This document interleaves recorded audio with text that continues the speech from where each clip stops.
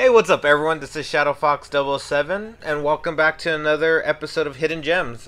This game is called Sleeping Dogs and it shouldn't be confused with the game called Watch Dogs. I know when I originally saw it, I was like, oh cool, Watch Dogs. Wait, no, Sleeping Dogs. Wait, what game is this about?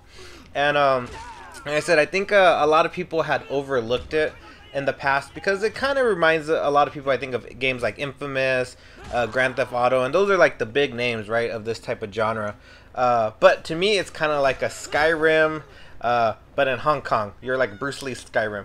And it really carries that wow. I had a blast playing it, and maybe that's because I've actually been to Hong Kong, so, you know, kind of made me nostalgic and going back there and just kind of experience it. Because there's a lot of areas where like, oh, dude, I remember seeing that, or I would visit there. But like, who doesn't like throwing people into the environment, crushing them with an engine, or even throwing them in a trash can? I mean, if you are going with the whole counter attacks and trying to do like the Bruce Lee, Jackie Chan-esque type of fighting, I mean, this is a game that I would strongly recommend checking out. And I guess that's what kind of wins me over. The fighting is incredible. Of course, it all depends on timing, and you have to kind of get used to it, especially people with the knives and all that.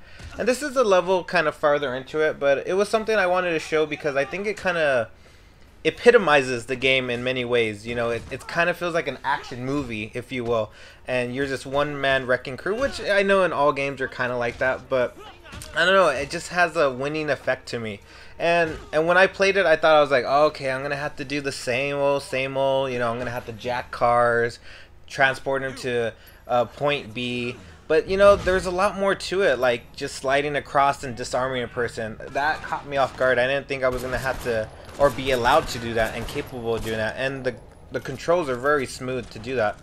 And then I didn't realize I was going to be able to level up my person in such a way that they could maybe learn different fighting moves, and I can decide what I wanted to do.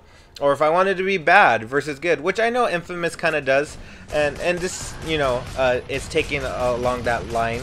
But like I said, I was just expecting I was going to have to do the same missions over and over again. And that's actually what gets me. I think when I played Grand Theft Auto, I was like, dude, I've already transported this van multiple times, and don't get me wrong, you can do that here and it can lead into that, but because I think this game's pacing is really on par, so like after you do a mission that's, say, the storyline, you could quickly, you know, maybe get in a car chase, or, you know, go street racing or gamble, or do the many other things that are sideways, or even like, or side quests I should say, even karaokeing.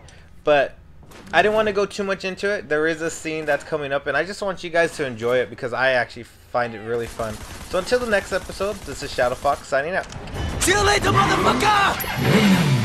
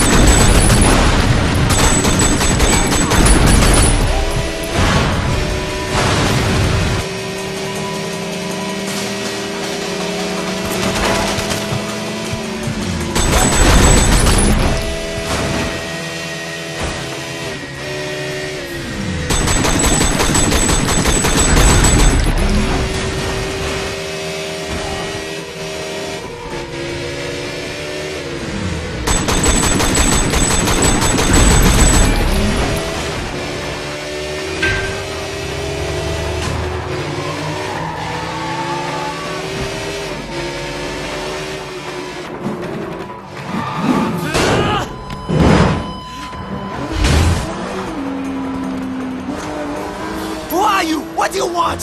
Friend of mine wants to serve you some noodles. What? You crazy?